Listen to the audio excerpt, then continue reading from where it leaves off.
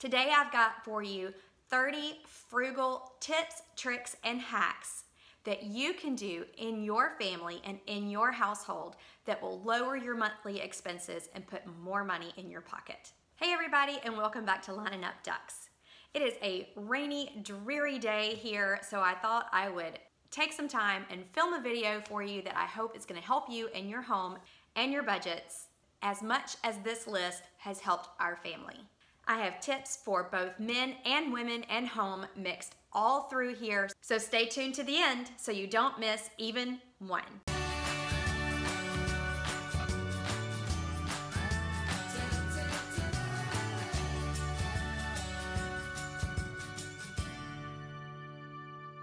All right, so let's start around your house. The top things and habits you can replace in your home. Number one is drain cleaner. We don't buy expensive drain cleaner anymore. I have found that simple salt and boiling water work wonderfully. The salt acts as an abrasive to clean the outsides of the pipe, and the boiling water melts all of the nasty wax, body oils, and toothpaste that may be down clogging up your drain. And if it's a particularly bad clog, a drain snake is probably your best bet. Number two on our list around the home is store-bought cleaning products. We make our own cleaning products. They clean just great and they are so much less expensive. My husband wasn't really on board with this one when I first started making my own cleaner about 2 years ago. And now if we go into a space that has been recently cleaned with grocery store cleaning products, the smells just absolutely overwhelm us.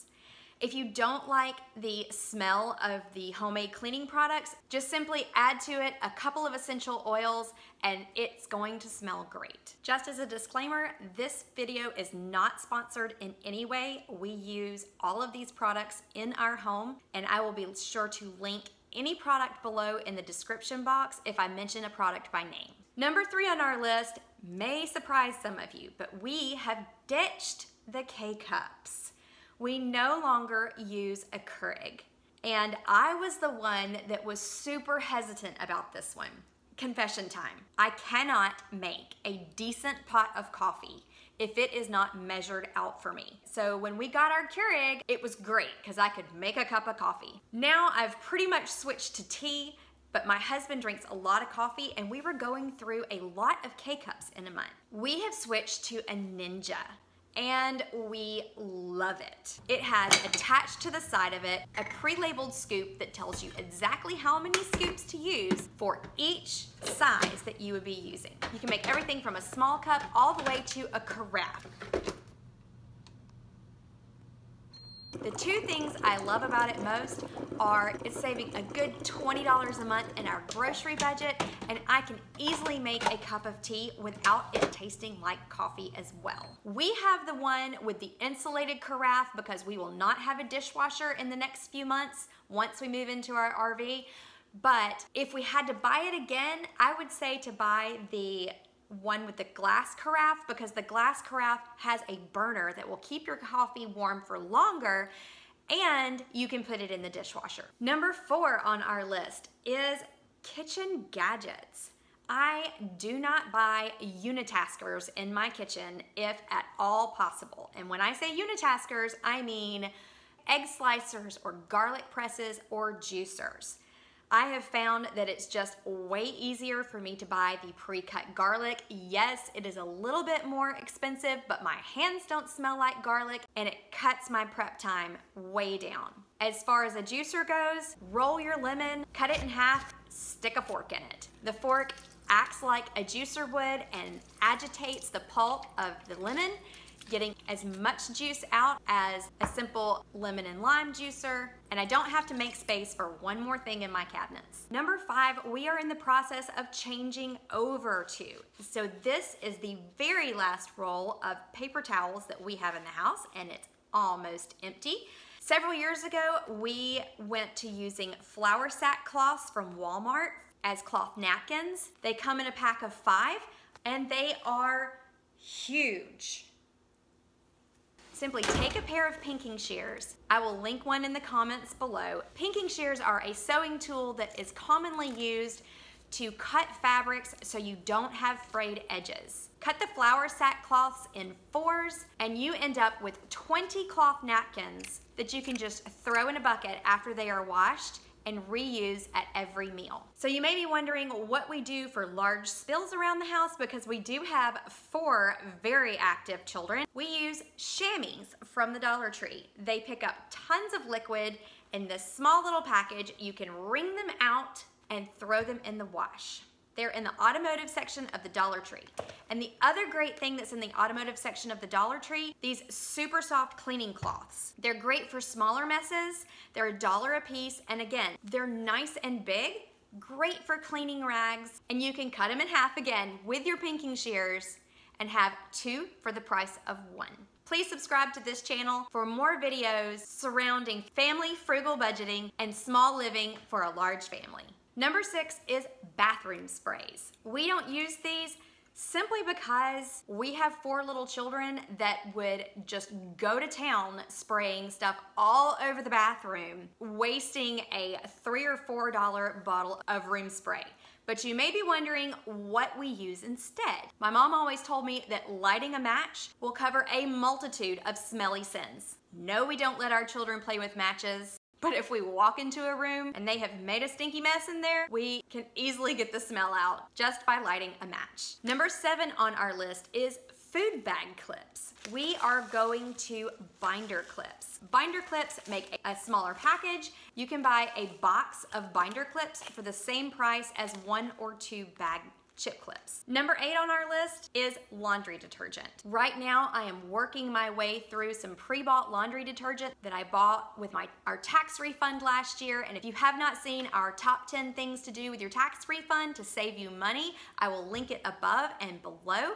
I bought a year's worth of laundry detergent and I'm still working my way through it. Once those are completely done, I will be making my own laundry detergent, and I will be sure to link in the comments below my favorite recipe. Number 9 on our list is in the same room as laundry, and for the last year, we have not used any fabric softener on our clothes. That includes liquid and dryer sheets. So what do we use instead? Wool dryer balls. If you want that great smell that comes with fabric softener, simply put a few drops of essential oils on these and your laundry will smell great.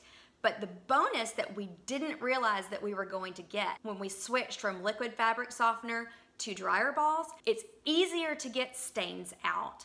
Our clothes are lasting longer, the colors are more true, we can easily get odors out, and our towels are so much more absorbent. All in all, our clothes are in so much better condition than they were when we were using liquid fabric softener. Number 10 on our list is specialty cookware. And I know I already said kitchen gadgets, but this is a little different. I'm talking about large kitchen cookware. We cook a lot of Asian food in the house. Everybody loves it, but it's gonna have to change soon because our sweet baby, we're pretty sure she's allergic to soy and she cannot stay away from soy sauce. She loves it. But we cook all that Asian food with no wok. So what do we use instead? Any type of pot or pan that really conducts heat well. So a cast iron skillet or a Magnalite pot or some type of Dutch oven. We choose a cast iron skillet and a Magnalite pot. It works great for splatters and splashes and does a really good job of cooking the food at a very high heat. We also don't have a food processor or an immersion blender. Pretty much anything I do in a food processor for me and the way I cook is also able to be done in a blender, so I just have a blender. Number 11 on our list is something a lot of people are going to these days, and that is cutting the cable. We have not had mainstream cable in our home for almost 8 years. We did at one time turn cable on and off during football season, but now we have a great digital antenna that he can get most of the games he wants, and if it's a game that he cannot get over the antenna, he goes to a local restaurant or we go visit family and friends. We do have Netflix that the kids can watch shows on and plenty of kid-friendly DVDs. Number 12 on the list is we no longer buy trendy clothes, and we haven't for a number of years. My husband is the same way. He sticks to classic looks that never go out of style. I keep a very small wardrobe, so I want to make sure that all of the pieces that I add into my wardrobe are going to last me for a long time. If you're someone who is really into fashion, This tip may not work for you, but it works beautifully for me, and I've been able to get many, many years out of a lot of the pieces that I have in my wardrobe. Number 13 on our list is for all of you viewers that have laser printers. I use a color laser printer for my Etsy business, and those toner replacements can be crazy expensive. If you wanted to buy a brand name toner replacement for my color laser printer, it would be $278. That is $100 more than it would be just to buy a new printer. I buy generic toner for my printer, and it still prints beautifully for all of the needs that we have, lasts great, and does not rub off. I will link down below my favorite place to get the toner, and it's about $95 for the 5 toners that my printer uses. Number 14 on our list is souvenirs. We don't buy our children souvenirs when we go to theme parks or festivals. As you can imagine, if we let all 4 of our children buy souvenirs, everywhere we went, we would be forking out a whole lot of money. So what do? We do penny presses. The kids love it. They get to pick their design, and you simply fill a mini M&M's tube with alternating quarters and pennies all the way to the top, and this will last them through a whole trip or more. They love collecting these, and they love the process of making them, so it's a win-win for everybody. I will say the one place that we do buy souvenirs, but when on a very tight budget, is when we go to Disney, and that's because our family is a huge Disney family. We love it, but each of the girls gets $20 to put in their pocket for the entire trip, and that's all they have to spend for the entire trip.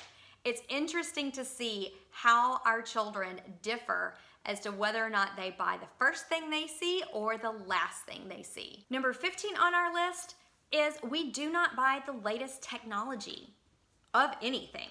We have the same television that we bought 7 years ago. It works great. Yes, it's missing its power button, but that's what the remote control is for. It still plays our Blu-rays and DVD great. We don't miss the 4K technology. We also don't get the latest and greatest gadgets. We don't have Apple Watches. Our iPhones are several years old and still working wonderfully. And we didn't get iPads in the house until a year ago when I was homeschooling the kids for a little while. It's just not something that we have missed, and it has saved us a ton of money. Along the lines of technology is number 16.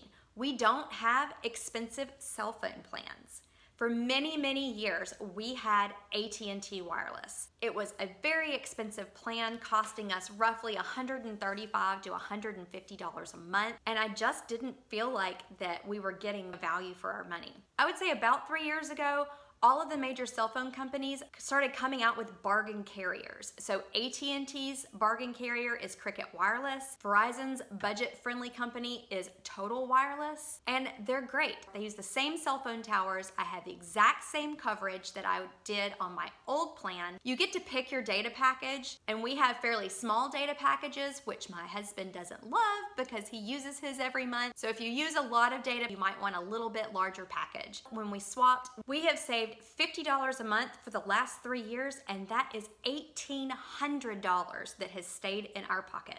Number 17 on the list is one of the cornerstones of our YouTube channel, and that is we live in a smaller space. We have a large family of 6, but we live currently in 1,600 square feet. We don't miss the larger space that we used to live in before. We have more family time because I'm not cleaning a larger house. We can do more things as a family because our utility bills are lower, as well as our monthly rent or mortgage. Our kids love being together, and they love sharing a room. Think of it this way. What are you saying no to in your monthly budget because you have said yes to living in a larger space? And what are the things that you could say yes to if you did live in a smaller space? Don't forget to comment below if you have tips and tricks you use in your family that lower your expenses on a monthly basis. I would love to try them out in our family. Number 18 is large birthday parties for our kids. When we had 1 or 2 children, I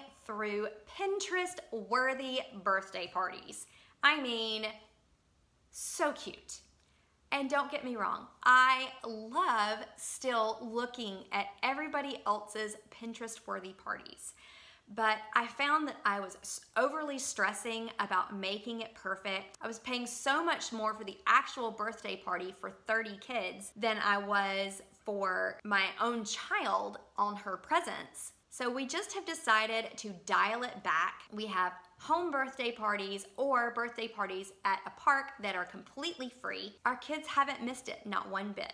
I still enjoy looking at all of my friends' Pinterest-worthy parties, but with 4 kids, this tip saves us a lot of money. Number 19, I may catch a little bit of flack on, but we don't give teachers gifts. If your kid is in school, dance, gymnastics, ball, cheerleading, sports of any kind, Christmas and year-end gifts for all of your teachers and coaches for your children can add up very fast. We try to keep a fairly minimal lifestyle, so giving a teacher or a coach something that they may or may not truly need or want in their home or their classroom, to us feels like we're laying guilt on them for wanting to throw it away. So what we do instead is have our children write nice thank you notes and Christmas cards to their teachers, draw them pictures, and give them those at the end of the year instead. Number 20 on our list is backpacks.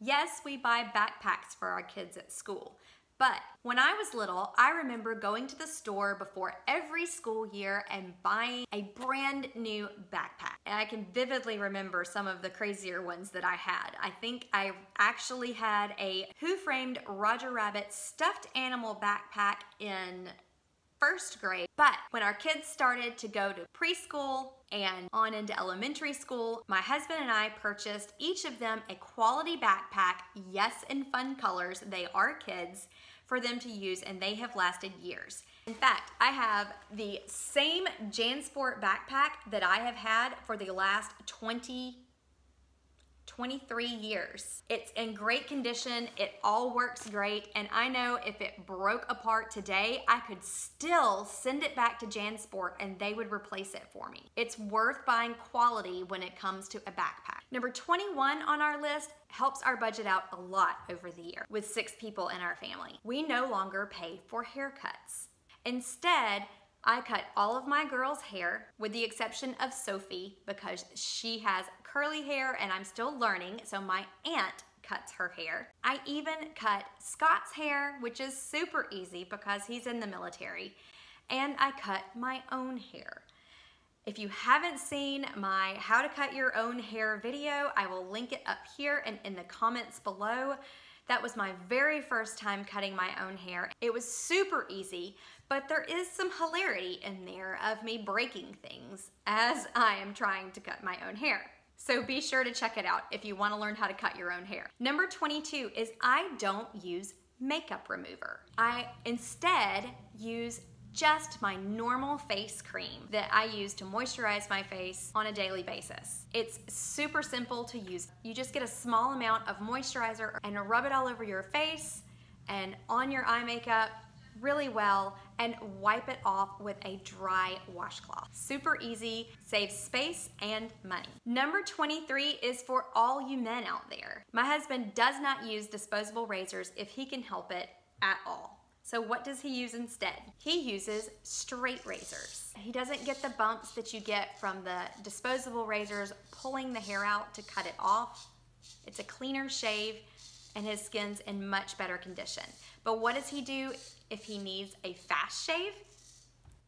He uses an old-fashioned safety razor. It's weighted so it does exactly the same thing as a straight razor does as far as not pulling the hair to cut it off, and the replacement blades are incredibly cheap. We definitely keep them out of the reach of our children. You cannot take this or a straight razor onto an airplane, so if he does have to fly, we do have a backup inexpensive disposable razor for him to take with him. Don't forget, any product I have specifically mentioned I am linking in the description box below so you can find whatever you're looking for very easily. Number 24, I had to see to believe. I have not tried this yet, but I am ordering what I have linked below as soon as I finish this video, and that is castor oil. Yes, you heard me right, castor oil. Over the last probably 6 or so years, you've seen Latisse and other lash lengthening and thickening serums on the market, and they are expensive. Castor oil does the exact same thing, lengthens and thickens your lashes. You can get organic, natural oils with, again, no harsh chemicals. I had to see this to believe it. I'll insert a picture here of the befores and after on the product that I'm ordering, but I have a friend that showed me the results when I went to see her last month, and I could not believe it. She had very short, straight, thin lashes, and now she has thick, full, longer lashes, and all she has added is a little bit of castor oil to her lashes right before she goes to bed every night. Number 25 is still one for my husband. He does not use grocery store or drugstore shaving cream. Instead, he uses a pot shaving cream or a shaving soap. This is a much less expensive option, and this small thing will last you a very long time. This is a Truefoot and Hill, and so it's a more expensive shaving cream, but it's really excellent, and it does last for a very long time, and he doesn't wear cologne. This has a great smell to it, and there's no need for cologne. Number 26 is I no longer pay to have my eyebrows waxed. Every month I was going to the salon and paying $12 or $13 with a tip to have my eyebrows waxed because I generally hate plucking my eyebrows. I'm successful at growing caterpillars on my face if I don't do anything. I tried the at-home wax and I didn't like dealing with the heat, and it's gloppy and yucky. So what do I use instead? This is Nad's, I think it's a sugar wax, and it comes in a super easy tube. All you do is turn the dial to get a little bit of it out, wipe it on your brows. It comes with its own cotton strips for you to use. There's no microwaving. It heats up with your body heat, and it works great. This one tube cost me less than what 1 month of going to the salon would have cost me to use all of this. Number 27 is I no longer go and get manicures or pedicures. First of all, my fingernails stink. They are awful, so I rarely got manicures anyway, except for when I was in college. Polish just doesn't stay on them. I'm too harsh on my hands having 4 children. But I did love to go get my toes done. But as my mother-in-law and my best friend can attest to, I am extremely ticklish. So it was a bit of a torture for me as well. So now I do all of my own pedicures at home, saving easily $30 to $60 every time I decide to paint my toes. Number 29 is I do not use shaving cream to shave. And as you know, you can't use nothing because it really kind of hurts. So what do I use instead? Hair conditioner. I was finding that with shaving cream, my legs felt smooth, but the chemicals in the shaving cream were irritating my skin. I have had fewer ingrown hairs. My legs are still just as smooth, and it saves me a ton of money, and I don't have one extra thing junking up my shower. Number 29 is a great tip that I wish I had started doing many years ago, but I do not wear a full face of makeup every day. I save my full face of makeup for days like this where I'm filming close-up shots or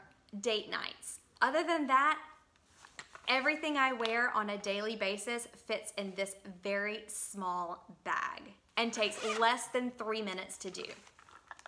In my very small makeup bag, I have blush, lipstick and lip gloss, and mascara. This stuff is great. I used to use a drugstore mascara and a really expensive primer to make my lashes look longer. A relatively new company to the States, I think it's Farmasi is the way you pronounce it, and it is $9, so it's the same as I was paying for my drugstore stuff, but I don't have to use the primer with it, and I still get longer lashes, they're more full, and it's European standards, so there's less chemicals in it. I'll have a link to this in the comments below because I have absolutely loved this. By not doing a full face of makeup every day, I'm saving a lot of money. My skin can breathe better on a day-to-day basis, but I still look like I have put some effort into my appearance by doing my 3 minutes 3 or 4 item cosmetics routine. Okay, everybody, last and certainly not least on our list is something super simple and easy. My husband has switched from expensive body wash back to bar soap. You can get 3 to 6 bars of soap, depending on the brand, for the same cost as 1 container of body wash. All right, everybody, that's it. My top 30 frugal tips, tricks, and habits that you can add to your family that we use in our family household that keeps our expenses down. If you like videos like these, please let me know in the comments below and I will come up with a few more for you and do another video soon. Thanks for watching, everybody. We'll see you next time.